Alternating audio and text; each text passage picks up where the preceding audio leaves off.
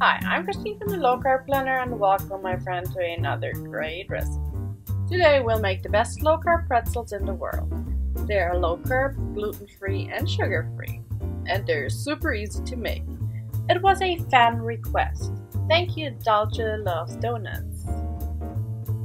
This recipe is wonderful if you miss bread in your low carb diet, especially pretzels. Now, a small side note, if you want me to swap one of your favorite recipes into low carb, please let me know in the comment section below what I can cook for you. Okay, let's stop talking and let's do it. The recipe will be in the description box below, or go to lowcarbplanner.com and subscribe to the food letter, and I'll send you every week a new recipe. The first thing you need to here be really quick. You'll need 200 grams of grated cheese. I use here mozzarella, and heat it up in the microwave for 2 minutes until it's fully melted. Next, we'll add 2 eggs and incorporate it into the hot cheese dough. Now comes the magic. I add 1 teaspoon of baking soda into the egg cheese mixture, and you'll see it puffs, but keep stirring.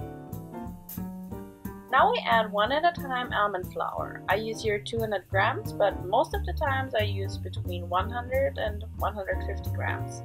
It shouldn't be too wet because that makes it hard to shape it.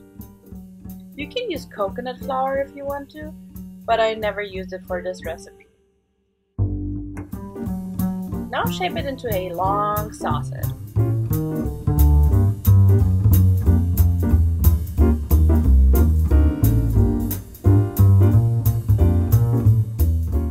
And then fold one end to one edge, and then the other end to the other edge. If it's too short, try to shape it longer. I know it's not easy, but you need a little bit of practice.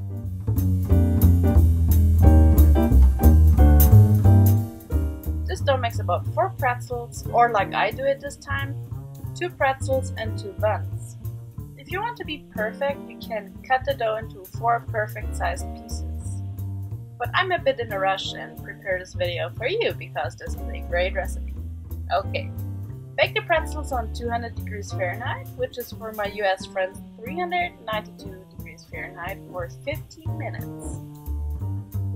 As you see, they are perfectly puffed, and wait until they're cooled down, then it's easier to cut. One important side note, those pretzels don't taste like cheese at all. So I hope you liked that video. Let me know in the comment section below what I can do for you next time. Please give this video a thumbs up. See you next Saturday, same time, same place. Thank you for watching.